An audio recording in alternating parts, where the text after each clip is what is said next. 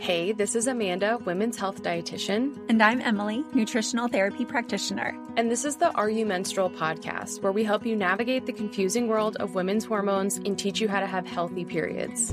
Each week, we will be diving into a different topic on women's health and sharing our perspective using nutrition, female physiology, and metabolic health. Our goal is to help you wade through conflicting health information and empower you on your healing journey. We hope you enjoy it.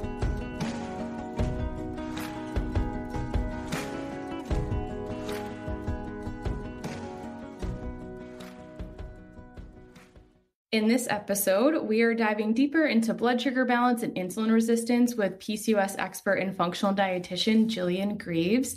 Jillian provides comprehensive nutrition and lifestyle counseling to women with a special emphasis on PCOS, hormone balance, and digestive health. Jillian helps clients identify and address the root causes of their hormone and digestive symptoms naturally, using advanced lab testing, personalized nutrition, and supportive lifestyle therapies as the first line of intervention. Jillian runs a virtual private practice and is the creator of the Empowered PCOS Program. It's her mission to empower women to take back control of their health, reclaim their confidence, and experience life at its fullest potential.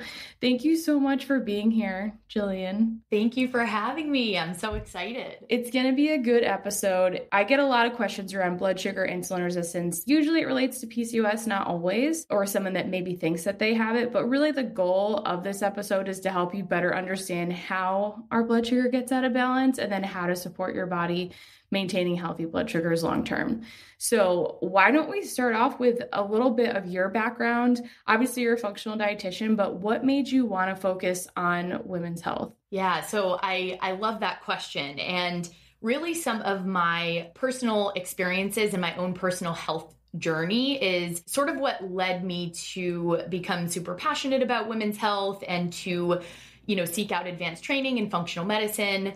So my personal kind of health journey started probably almost like a decade ago, which is crazy. And at the time I was going through a super busy phase of life where I was, working full time, going to grad school at the same time, and generally kind of had a life full of stressors that was very busy.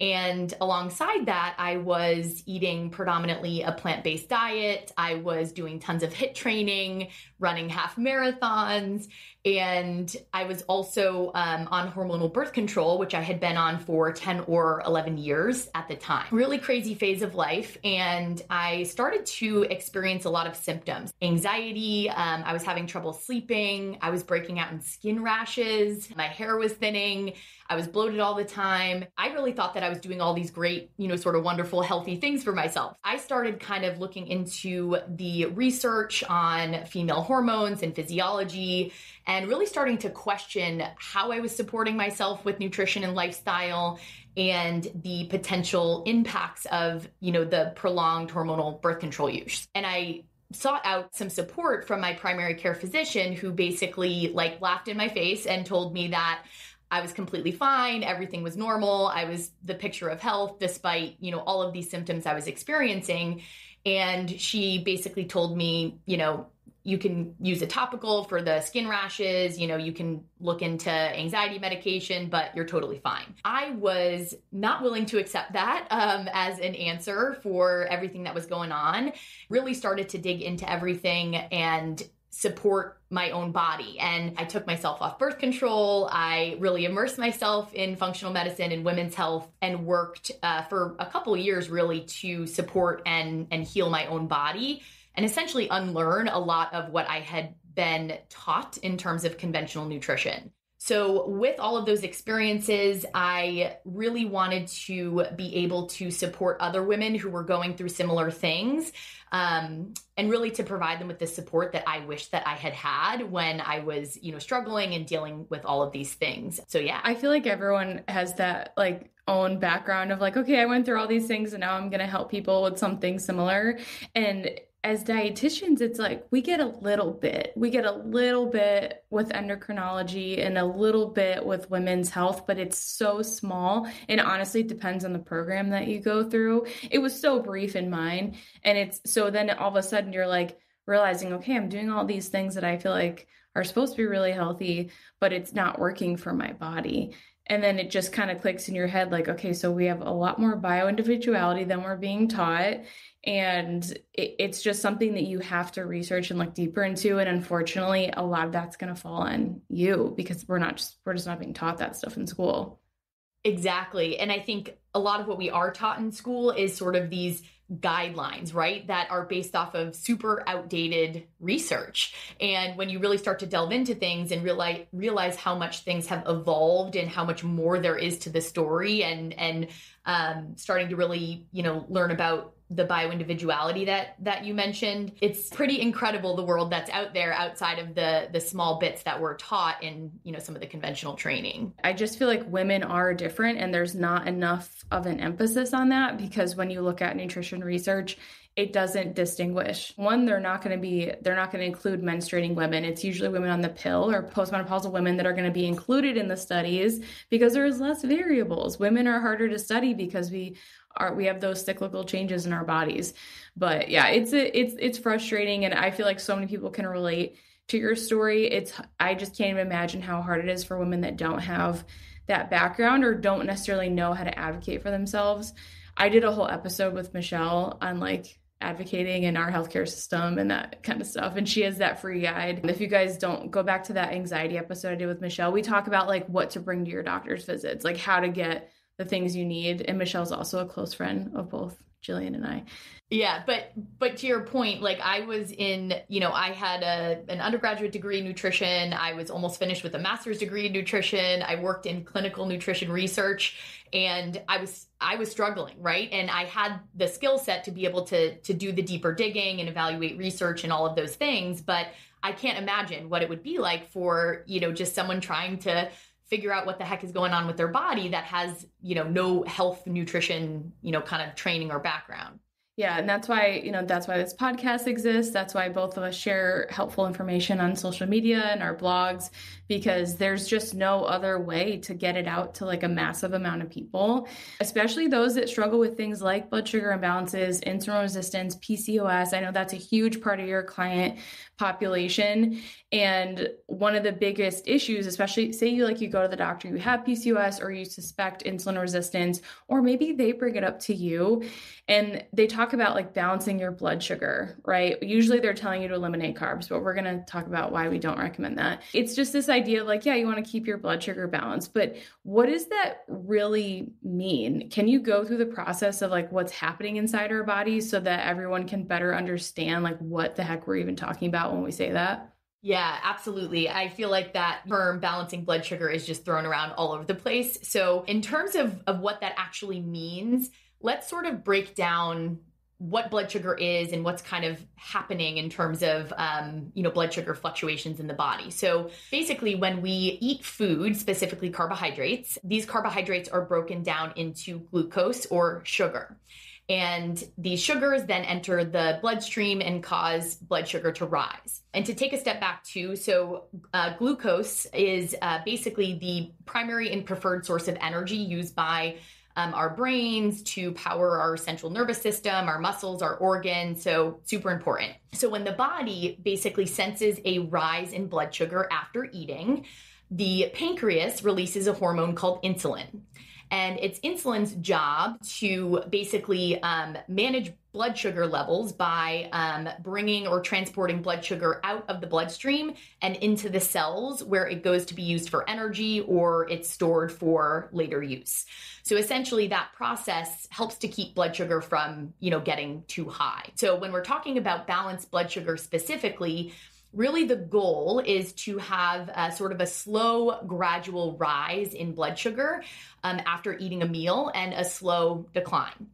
So throughout the day, balanced blood sugar would basically kind of resemble slow rolling hills. If we're talking about imbalanced blood sugar, that would basically involve sharp, rapid spikes in blood sugar, big crashes or dips in blood sugar. So things would look, really erratic. So balanced blood sugar, basically, those slow rolling hills and the gradual increases in declines after eating meals. And I think one of the things that people tend to focus on, and we were chatting about this before we started recording, is that it's always the high blood sugar, which I get because eventually having chronically high blood sugar can lead to things like insulin resistance, different tissue damage and issues within the body.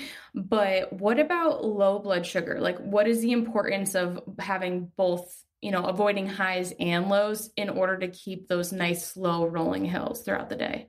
Yeah, so that's such an amazing question. That's really not talked about enough. But yeah, so basically we do want to avoid these big, rapid spikes in blood sugar and insulin that can be super inflammatory.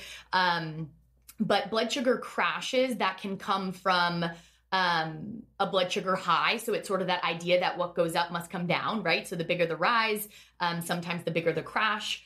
Or if low blood sugar is happening from under eating carbohydrates or going too long without eating, this puts a significant amount of stress on the body. And when blood sugar crashes, this sort of sends off the alarms in the body, and the body starts to produce more stress hormones specifically. One of the primary hormones that the body produces when blood sugar is too low is cortisol. Cortisol is a glucocorticoid, and one of its primary jobs is to keep blood sugar stable. So blood sugar's low, we pump out more stress hormones, and basically, cortisol will tap into glucose stores and dump, glucose into the bloodstream to normalize blood sugar levels. Alongside that, cortisol will also tell your cells to become more resistant to insulin. So it actually makes insulin resistance worse if it's happening on a persistent basis in terms of lots of low blood sugar and big blood sugar crashes. So, the idea that high blood sugar is only the problem is like silly in a sense, because you're just sort of missing an entire piece of the puzzle. High blood sugar and low blood sugar often, coexist in terms of issues. So we really want to make sure that we're kind of avoiding both or minimizing both the big highs and the big lows. Yeah. And I think, people don't realize that's why having your blood sugar be out of balance, it is a stressor. Like some people get mad when I say this, but I say like nutrition is the number one way to reduce stress, because it reduces it on so many levels.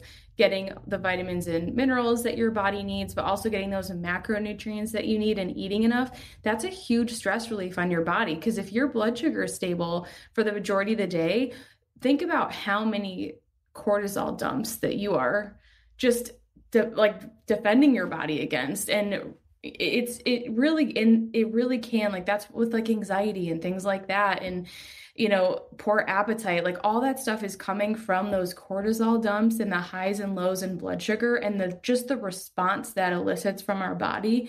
And it doesn't sound great, but it's like that cortisol is your body trying to protect you, right, from the low blood sugar. Because if our blood sugar drops too low, then we will no longer be living eventually. And so it has to keep that stable. That's why we release it. I also see a lot of people waking at nighttime because they don't have the ability to balance that blood sugar throughout the night. Usually it's because maybe they're not eating enough or not eating enough carbs, not balancing the meals to store that glucose in their liver.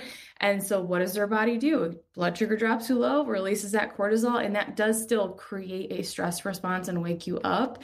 But I'm sure you see that as well. All the time. A huge thing that I see, especially what you're describing with the waking, like in the early hours of the morning where people are getting the cortisol, the adrenaline spikes. But yeah, absolutely. When things are erratic with food, it is just, or nutrition, it is just such a significant stressor on the body. And it's hard to really do anything else in terms of supporting your health if blood sugar isn't balanced on a really basic level. Yeah, that's kind of the point of this podcast episode.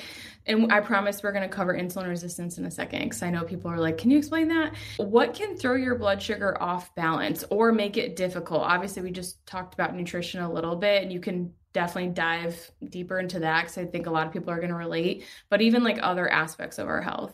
Yeah. So to build sort of quickly off the nutrition pieces, some of the fundamental things with nutrition that disturb blood sugar imbalances in terms of macronutrients, which I think you just mentioned. So if things are, if we're lacking certain core macronutrients at meals, or the proportions are really off, that can contribute to wonky blood sugar, as well as just erratic meal timing, or, issues with meal frequency where we're going like super long periods of time without eating.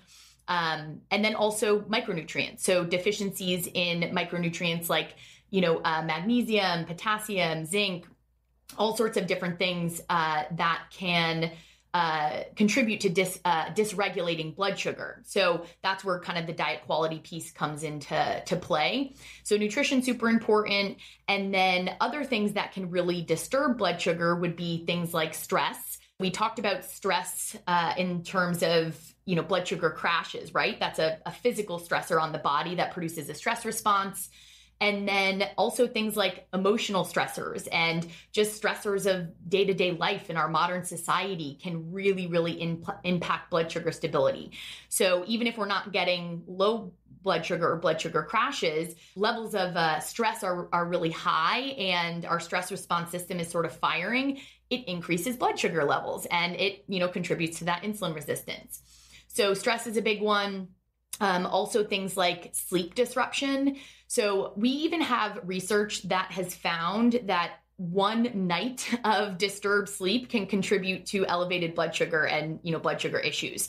So that's a huge one. If we're not getting good quality sleep, we're not getting enough sleep, that can really contribute to disturbances in blood sugar. Also things like over-exercising, under-exercising. So again, it's always about finding that, nice, delicate balance that's actually supporting your body and not, creating more dysregulation. So those are some big ones that come to mind in terms of, nutrition and lifestyle pieces. I do think insulin resistance is the result of a lot of those things, right? So can you talk about what is insulin resistance? And we can definitely cover PCOS as well, but just at that basic level, what is insulin resistance and how, what typically comes up when someone's dealing with that? Yeah. So basically insulin resistance is kind of exactly how it sounds. The cells in insulin resistant, your cells are not responding properly to insulin after eating, or they are resistant to insulin. And what happens is when the cells are resistant to insulin, insulin cannot usher glucose or sugar into the cells as efficiently as it should. So blood sugar levels will remain elevated. And when the pancreas or the body senses that blood sugar levels are remaining high, the pancreas will continue to pump out more and more insulin in response to the elevated blood sugar. So that's kind of what insulin resistance is in a nutshell. So, the cells are resistant to insulin, and then we're in this situation where we have high blood sugar, high insulin levels, but we're also not getting fuel or energy, in an appropriate way. So we can experience all these sort of big dips and spikes that aren't going to feel so great for the body. Some common kind of signs and symptoms that I might look for to, figure out if insulin resistance is an issue would be things like really intense sugar or carbohydrate cravings. Again, that's sort of your body having a difficult time actually accessing the energy from the food that you are eating in the way that it should. Difficulty feeling full can be another one. And maybe just always feeling hungry chronically. Feeling shaky, irritable, dizzy, noticing some really significant symptoms after not eating for prolonged periods of time. That can be another symptom of insulin resistance. Feeling really tired and fatigued after meals. That would be another big one to look for. And then there's definitely some other symptoms too that would, can happen really across the board with insulin resistance, but are really common in insulin resistant PCOS. So things like, skin tags, the dark velvety patches of skin that women will experience in the folds of their skin, irregular cycles, and things like that. I see that a lot in armpits. People always say the darkness in my armpits has gone away. And I'm like, yay, that's a great sign for insulin resistance. Yeah. I don't know why I always see it there. It's so strange. I see it there. And then the back of the neck is another one. Yeah. Yeah. Yeah. That's another really common one. I feel like sometimes people don't even notice it on the back of their neck. Yeah. Yeah, there's probably much more people that have that have no idea. I was going to say, I don't think I would notice it if I had it there. Okay, so that's helpful for exactly what insulin resistance is. So basically, you're releasing more and more insulin because your cells just aren't picking up on it, right? They're not as sensitive to it. And so I think the big piece that a lot of people miss with this is that you aren't getting the energy, right? Your cells literally aren't getting that energy. So that's why it leads to a lot of the symptoms of like constantly feeling hunger, feeling fatigue, like really big energy dips and stuff throughout the day, really intense cravings because your body's like, what the heck? Like I haven't gotten nourishment yet. So it's difficult, but it's like, that's your body communicating with you. It's not always a bad thing. It's like, hey, there's something deeper going on. Is there like a spectrum? I always talk about like PCOS and insulin resistance as like a spectrum, because I think sometimes people want the black and white, like, do I fall in there or not? Do you think that there's a spectrum to insulin resistance? And then is PCOS always present when insulin resistance is present? Yeah, so there is absolutely a spectrum when it comes to insulin resistance. So the severity, can be low, moderate, super severe. That can also shift, right? Because we have a lot of influence over that. So the severity of insulin can shift based off a variety of factors. But I definitely see a spectrum, and there are individuals that will be super, super insulin resistant, and, their lab work is like screaming insulin resistance and blood sugar issues. And then there's other women who, their lab work maybe looks, normal in terms of conventional standards, or maybe they don't even have, lab work, kind of a full assessment there. And, so they haven't been told that they have any type of insulin resistance. So, they don't think that they have it. But when we take a look at their symptoms, we can definitely start to identify that there is some degree, even if it isn't to the extent that, maybe other women are experiencing where, things are really screaming and outward. So definitely a spectrum there. And then your other question, what was your other question? I forget. Just like, is PCOS always present? Because I think that's something people kind of wonder, like maybe they haven't actually gotten the official diagnosis, but maybe they have skin tags, they notice the velvety patches, like they're ticking off like all the symptoms of insulin resistance. They know that they have energy dip issues. Do you think that PCOS is always present since insulin resistance can kind of like drive that, or do you see them separate as well? I definitely see them separate. And I'm curious what your thoughts are on this too, but definitely see them separate. And it's talked a lot, about a lot with PCOS because, it's really prevalent. But it can completely happen, and it does happen often when PCOS is not a piece of the puzzle. So insulin resistance can occur for a variety of reasons. It can be driven by so many different factors. It definitely doesn't have to be in the presence of PCOS. Yeah, I see it a lot when people are like on that healing journey to, like coming from like similar background that you had, thinking they're doing all these really healthy things for themselves. Maybe they've gone low carb. I don't know. People just think it's healthy, and I get it. Like we want to do, it's coming from such a good place. Like they want to do something really good for themselves and their future health. So they'll do something like, even if it's, and it doesn't even have to do with weight loss. And then they're just like, I'm going to lower my carb intake because that is, touted as one of the healthiest things that you can do, like avoid sugar, it's the devil, all that kind of stuff.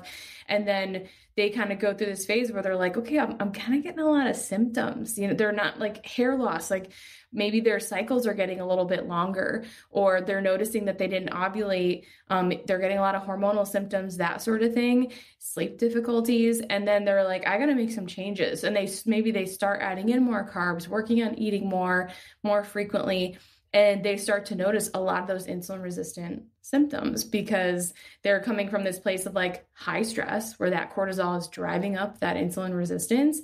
And then their cells aren't as used to utilizing that sugar, that glucose, as the main energy source. And so it can be, I think, just confusing for people because they're like, well, I don't have PCOS, and maybe they're even ovulating and they have totally normal cycles. So they just kind of assume that it's not an insulin resistance or blood sugar thing, but it can still be there whether PCOS is present or not. 1000%. And something to mention there too, that I see a lot, which I think is really frustrating, is that oftentimes insulin resistance is only being looked at when women are in a bigger body, right? So there's that kind of weight bias in our healthcare system. And, you can be at any body weight and experience issues with blood sugar and insulin. And I think that's important to mention because it doesn't always have a certain, sort of presentation there.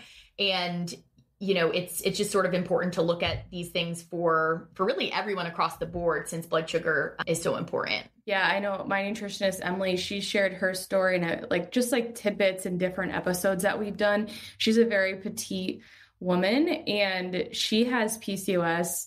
And she definitely had insulin resistance. When she first came to see me, I was like, oh my goodness. It was just so much with the blood sugar instability. She could not regulate it. And she was so symptomatic. Her doctors were like, no way, no way that this is an issue for you just because she's not overweight. And same thing with people that you can be overweight and have body fat and still not be insulin resistant. So it's we got to take the weight kind of out of the equation there and look more at your daily habits, what you're eating, your symptoms, and dig a little bit deeper before just assuming that someone does or does not have that. Yeah, absolutely. I couldn't agree more. Hey, Amanda here, just giving you a quick break, hopefully a break for your brain in the middle of this podcast episode, to remind you that if you haven't gone through our free training, Optimizing Hormone Health Through Mineral Balance, we really do recommend starting there. And the main reason for that is because you're going to hear us say things like mineral foundation, having a solid foundation. Are you putting the foundations in place? Especially as we get deeper and deeper into different hormonal topics and specific imbalances in the body, the mineral foundation is always going to be so essential. So if you haven't watched the free training, you can find it in our show notes, or you can go to hormonehealingrd.com and it's going to be right on that front page there. But we really recommend starting there so that you can understand how is your current mineral status, how do you assess this, and how to get started with all that, just so you can get as much as you possibly can out of the rest of the podcast episodes. But that's it. I hope you enjoy the rest of this episode.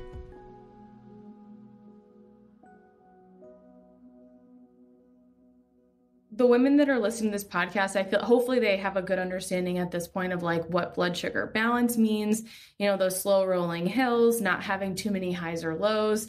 When it's out of balance, it creates more stress, more cortisol for the body, and that can really drive up that insulin resistance that makes it hard for your cells to get the nutrients it needs.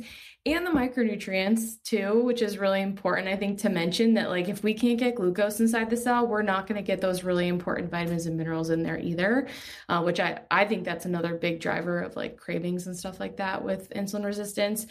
But what can they start doing to work on keeping their blood sugar balanced and reducing insulin resistance, or at least avoiding it in the future? Yeah, so I think there's a few things that anyone can do or look at right off the bat that can be really impactful. And these aren't always the most sexy or exciting things to chat about, but they're fundamental, and they're often, really game changers in terms of blood sugar balance. So I would say, first and foremost, focus on the basics with your nutrition in terms of meal timing and meal composition. Sort of a great starting point or a guideline might be to think about, kind of aligning your pattern of eating with your circadian rhythm. So ideally having something to eat within, the first hour or two of waking, and eating consistently throughout the day after that. Ideally around every 3 to 4 hours is generally my recommendation, but certainly that could vary based off the individual, but eating really consistently and starting there. In terms of, macronutrients, I would say a really good starting point for a lot of people, particularly women, because I find that so many women I work with just do not get enough of this macronutrient, is protein. Think about optimizing protein intake at every single meal. So aim to have a really great quality protein source. Protein is incredible for, balancing blood sugar, and it basically slows down the absorption of glucose into the bloodstream. So it helps to minimize the big spikes and crashes. So those are some good starting points with nutrition. A couple other things that, people could consider related to nutrition would be including a consistent carb source at meals, which might sound scary for some women. So totally okay if you need to start slow and experiment and sort of monitor how your body responds, but really making sure you have that consistent glucose source throughout the day. Super important. And then also with nutrition, maybe thinking about, once you've sort of built a foundation with consistent eating and having, carbs and protein consistently at meals. Thinking about optimizing your micronutrient intake in terms of the quality of foods that you're bringing in would be another important one. From a lifestyle standpoint, some things that anyone could get started with would be maybe incorporating more movement in the form of things like walking. So things that are really gentle, that a lot of us, often don't get enough of, especially with, work from home life. But, sometimes we think that in order to impact our health, we have to do all these like crazy intense workouts, which, like I mentioned, can sometimes do more harm than good for blood sugar. So thinking about maybe incorporating some daily walking or short walks after meals, which can help to improve and promote insulin sensitivity. Some other kind of lifestyle things to think about could be carving out outlets during your day for stress reduction. Maybe it means carving out breaks for, doing some breath work or, just stepping away from work and, listening to a podcast or, something fun like that. And things that just feel really genuine to you in terms of, calming that nervous system periodically throughout the day. And then, actually too, in terms of going back to movement, something I always like to mention that I think sometimes can feel a little bit scary for some women too is incorporating strength training. So strength training is incredible for promoting, insulin sensitivity, kind of incorporating that into your, a well-rounded workout routine or movement routine can be really helpful as well. And I think even with the walking piece, it's like walking is nice because it kills two birds with one stone. Like it can help lower cortisol. So if you're more stressed and you're trying to find a way to reduce that during the day or at the end of the day, going for a gentle walk is helpful for that. But it's also great for that blood sugar. It will literally lower your blood sugar. So I love that. I think it's probably one of the most underutilized, underrated things to do for health. Obviously, protein is so important and those animal proteins, right? And so I'm sure people are kind of nodding their head, realizing they're like, okay, like I could definitely work on getting a little bit more protein. That's usually one of the first things I have women do if they're not eating enough. And even just that in and of itself, like if you can balance protein and carbs better and just kind of get a better understanding of what your body is going to tolerate the best, it's going to just ease that transition to including the carbs. Because one of the biggest mistakes I see people make is adding carbs in without enough protein. Like they're like excited. They're like, yes, I can eat carbs again. This is amazing. Or, oh, these foods are actually really nourishing, like potatoes and fruit and plantains and juca and stuff like that. It's like, yeah, it's really actually good for you. It's just that we want to balance it with that protein so that you're not going to have this huge spike after eating it. Yeah, exactly. And I think that's definitely a mistake that I see too. And that can just make you feel really crappy and then not want to include the carbohydrates. So, and at the end of the day, I like to remind people too that, focusing on sort of the slow carbs or carbs that are, really rich in fiber and micronutrients is amazing in terms of, all that deep nutrition that they provide. But at the end of the day, across the board, carbohydrates are meant to be rapidly digested, right? Whether they're like, refined and more highly processed, which is, those types of carbs are often more demonized in our culture. But even the nutrient dense, deep nutrition carbohydrates are rapidly digested because that is their job. So the idea is that we want to, utilize carbohydrates in a really smart and supportive way. And that's going to be thinking about what we're pairing those things with. I'm also obsessed with potassium. I'm sure you've seen my posts and stuff on this. And I feel like we nerded out so much about minerals the last time we all got together. But potassium actually has insulin-like effects on the cells, which is, especially during pregnancy, which is just so cool. So if you're someone that has insulin resistance and you're nervous about getting pregnant and developing gestational diabetes, like all these things can also be applied to that situation and just be helpful with avoiding that really rapid increase. And it's just kind of like, how can we make it easier for your cells to take up those nutrients? Potassium is really helpful. I always talk about adrenal cocktails, but also those carbs, those like potatoes, a ton of potassium like eat butternut squash and stuff like that. Winter squashes, tons of potassium, fruit. So a lot of those sources of carbs that we're talking about that are beneficial, they're also beneficial because they're going to give you those micronutrients that are going to support that blood sugar too. Yeah, exactly. And that's where, the potassium, and Amanda's the mineral expert, but the potassium, the magnesium, and all of these, and your zinc balance really, but all of these things really, are very, very important for, supporting kind of all of these processes with blood sugar. And that's where too, it's about a lot more than just macros or calories. And we actually have to look at, the quality of the food and the micronutrients that we're bringing in, since a lot of these things are needed for, our bodies to work well. Can you talk a little bit more about how over-exercising can make it so that you have more insulin resistance and less balance within that blood sugar?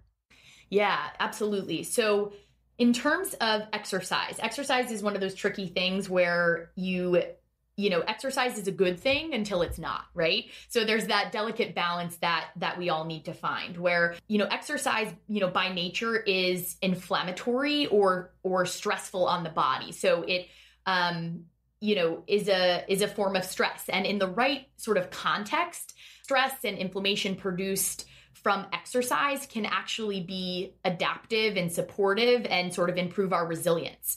But in the wrong context, if we are bringing in exercise, a situation where there's already tons of other stressors on the body, or we're not providing sort of a appropriate recovery and sort of repair support for the body, it can actually just do more harm than good in terms of increasing those stress hormones, driving inflammation, both of which, suppressing immune function, all of those things can contribute to dysglycemia and worsening blood sugar balance.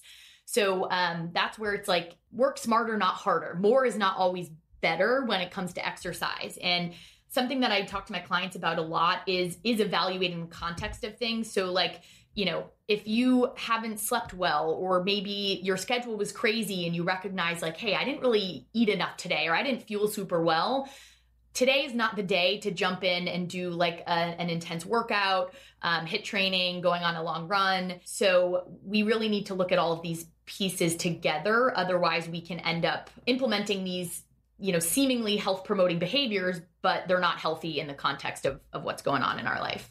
Yeah. And so it's just keeping it in context to yourself and your situation. And, is exercise adding more stress to your plate? Are you getting up insanely early so that you can get a workout in before your work day or before your kids get up, that sort of thing? And is it really necessary, 5 to 6 days a week? It's just finding that balance that's going to work for you. It's hard and it takes experimentation, but it's just like food. If you're someone that is going to be increasing protein, I would focus on that first. But if you're someone that maybe you feel like you eat enough protein, but you've been avoiding carbohydrates because you've been struggling with insulin resistance, but it's not helping, it's not changing anything. And when we think about it, our cells should be able to use glucose. That is their preferred energy source. So whenever someone says, I don't tolerate carbs well, I'm like, okay, why? Right? We want to find out the why, then just slowly starting to add those in and build up your carbohydrate tolerance. It does take time. I think that's another big mistake I see people see, is that they do too much too fast, and then they gain weight and they don't feel as good and they're upset. And it's well, we probably just need to go a little bit slower and make sure that you're getting enough protein with those carbs. And that's going to be different for everyone. But I think one of the recommendations for protein I like to give is 0.8 grams per pound of body weight. Works for most people. Minimum of 100 grams a day is a very easy one as well if you don't feel like doing math. But even just starting there and tracking your food for a few days to see, how much am I getting? Most people are shocked to see how little protein they're getting. And then or just under eating, which is another thing that can drive up that insulin resistance, because if you're not eating enough, you're going to have more low blood sugars, more cortisol, more insulin resistant cells. Yep. Yeah. And in the case of PCOS too, it is very, very normal for me to work with an individual that is eating very little, exercising a ton, and everything is getting worse. All of their symptoms are getting worse. And they were given recommendations to eat less and exercise more for insulin resistance. So they're thinking that they're doing something good and everything is going haywire. And as we maybe peel back on the intensity or frequency of workouts and we start to like really nourish and fuel their bodies more adequately, it's amazing. And like you said, it definitely can take time, and there can be some transitional periods as the body sort of, adapting to the new changes, but it's really amazing how well the body responds to those things. And everything, often will start to get better when you're reducing stress and there's more kind of alignment with how you're fueling and how you're moving your body. And I feel like PCOS is like one of the more obvious things with blood sugar imbalances and insulin resistance. It's kind of like, okay, well, we know why this is here for the most part. And then of course, doing like, I love hair mineral testing because you get a bigger look at like, do you have enough potassium, magnesium? Are you using a ton of those? Are they depleted? How stressed out is your body? Getting that nice picture of stress. But then of course, digging deeper into like hormone levels. Do you have digestive issues, which are often paired with a lot of the PCOS symptoms as well? But something that I feel like does not get talked about a lot is thyroid health and how our thyroid function can impact our blood sugar and insulin resistance. Can you go into like why this could be an issue for someone? I think no one wants, they get a normal TSH and they're like, oh, thyroid's not my issue. I'm like, it probably is. But can you go into that a little bit more? Blood sugar thyroid connection is it's a meaty one. It's a really important connection. And it's the type of situation where blood sugar can directly impact thyroid function, and thyroid function can directly impact blood sugar and blood sugar balance.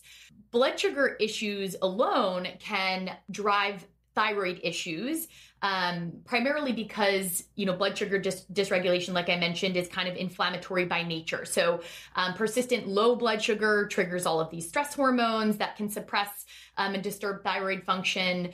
And then on the other end, the persistent highs with blood sugar and insulin surges can lead to inflammation and be damaging to thyroid in another way. So that's sort of how blood sugar issues can disturb the thyroid. But the thyroid or low thyroid function can also really contribute to the blood sugar issues. So basically, when the thyroid isn't functioning properly or the thyroid function is low, glucose cannot get into our cells as quickly. And glucose is also not absorbed by the gut as quickly as it should be in sort of a normal circumstance where the thyroid is functioning optimally. Basically, thyroid hormones have a huge impact on glucose metabolism. And something I always like to mention too is that glucose transporters do require T3 inside the cell to work. Even with early stages of thyroid dysfunction, where maybe things aren't being picked up on, with blood work yet, or there's kind of this cellular hypothyroidism going on, that can lead to blood sugar issues. Really important, connection there with the thyroid and blood sugar. There's such a lack of understanding around what optimal thyroid health means. It's like, it's not always just, oh, we need more thyroid hormone. Like you might just need more micronutrients or protein and carbs. Like protein's so important. Low protein diets and research show us that it does lead to a higher TSH, which means slower thyroid function. And then low carbs, same thing. And again, it's because of that cortisol. Cortisol has a huge impact on our ability to make and then convert thyroid hormone. And the sneakiest part of cortisol is that it can make your TSH look low. So it can make it look like if you're super stressed, at first you can have an actual optimal TSH where that's a blood marker and your doctor's like, nope, thyroid looks good. And so it's so hard for people, I feel like, to get an accurate look at their thyroid without them having to have a really good understanding. The way that we treat thyroid health, I mean, it's just like everything else with that conventional medical system. Like it's just such a symptom issue. It's like, oh, okay, your TSH is high, then we'll give you more thyroid hormone. Whereas it could be that maybe you don't have adequate iodine. Maybe you don't have enough selenium or zinc or iron. If you can't use that iron in your body properly, right, from low copper and vitamin A. So there's usually a way deeper issue going on than just thyroid, but I find most often it's not being picked up. And then it ends up being like the last thing that people are addressing. Oh, yeah. Yeah, or it's not addressed until there's like full-blown disease of the gland, right? I think what you're describing too in terms of like, nutrient deficiencies or cortisol, and at the end of the day, when thyroid dysfunction is occurring or it's in the early stages, it's an adaptive protective response to stressors. And sometimes we think about stress only as like emotional stress or something like significantly happening in our life. But nutrient deficiencies, the lack of sleep, the imbalances with exercise, all of these different things, really stress the body out. And that's what can, really start to lead to this compensation or adaptation with the thyroid where everything's sort of slowing down. And it's always just a really good reminder that nothing works in isolation in the body. All of our systems work together. Even how you were describing how we need T3, that's the active form of our thyroid hormone in the cell in order to transport that glucose. It really does show it's like everything's connected. And so I see a lot of PCOS and thyroid issues. I don't know if you do in practice. I know it's super common with PCOS, but sometimes they don't even have PCOS and it's just a thyroid issue. Yep. Yeah. And all of the sort of symptoms or things that we look for, overlap, right? So sometimes it takes like a bit of digging to figure out like what's sort of causing what. But I see so many thyroid issues in the women I work with. And oftentimes too, because, women with PCOS are at a much higher risk for thyroid issues, I find that even when women are having, lab work done, even if it's just a TSH with their conventional healthcare provider, sometimes their TSH is like, off the charts and they're like, oh, you have PCOS, so we sort of expect this, and there's not much done about it, which is wild to me. But yeah, so all of that to say, I see a lot of thyroid issues in PCOS, whether it be sort of overt kind of outward thyroid dysfunction or some of the sort of subclinical thyroid dysfunction where people are, super, super symptomatic and, the thyroid is a piece of that picture. The last thing I'll say on this, because I know we have to wrap up, is like when we look like Dr. Broda Barnes, I think he's one of the best kind of researchers, and his work around thyroid health it's the most inclusive, where it's like, okay, we can't just look at the labs. We also have to look at your basal body temperature. That can tell you a ton about your thyroid and your symptoms. So basically for him, it was like his patients did not need to have suboptimal thyroid blood work in order to be treated for a thyroid issue. Now, I don't think everyone needs thyroid hormone. I think most people need things like iodine and vitamin A. I still love that, like where he's coming from with like, if you have all the symptoms that line up with it, if you're cold all the time, you have hair loss, acne, depression, anxiety, so much of depression is misdiagnosed and it should be hypothyroidism, which is terrifying because all these people are not getting treated correctly. And I just think it's like, if you are struggling with thyroid health, whether you have PCOS or not, and maybe you're relating to a lot of these blood sugar imbalances and you're like, oh, like I like check everything off that list that Jillian just went through. It's like you want to take that comprehensive look. It's okay if your blood work is not like showing big red flags and completely off.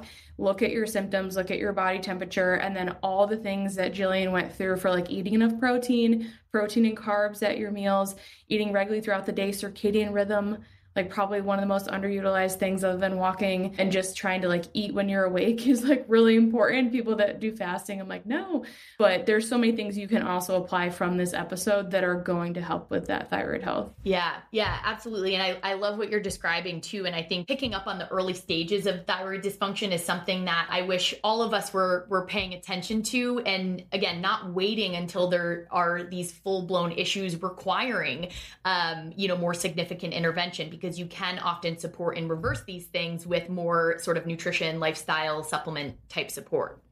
Yeah, so hopefully people have a better understanding of blood sugar balance and all the different things that impact it: stress, thyroid, the foods that we're eating, sleep, physical activity, too much or lack thereof. Like so many different things are going to impact this. I do think nutrition's the best place to start, but if you feel like you have that piece covered, I would definitely look into some other areas that Jillian went through. She also has a quiz that you can take if you're like, I don't know if this is like applicable to me at all. And she has a free guide with 10 key strategies to balance your blood sugar. So I'm going to put both of those in the show notes. And then of course, follow Jillian on Instagram at Jillian Greaves RD. And then I'm going to link her website in the notes as well. Is there anything you want to leave people with? What I would leave people with is focus on the basics, focus on nourishment. And if you're not getting the answers that you are looking for, from your provider, but your body is telling you something different, keep advocating for yourself, connect with the right people that are going to support you, but focus on the basics with your body. No one wants to address their stress. Let's just be real, myself included. I know it's hard, but it's like those basic things really do help make a difference. So hopefully this episode was helpful. Thank you for being here, Jillian, and answering all my questions. Thank you for having me. This was so much fun. Of course, I'm sure we'll have you on again in the future.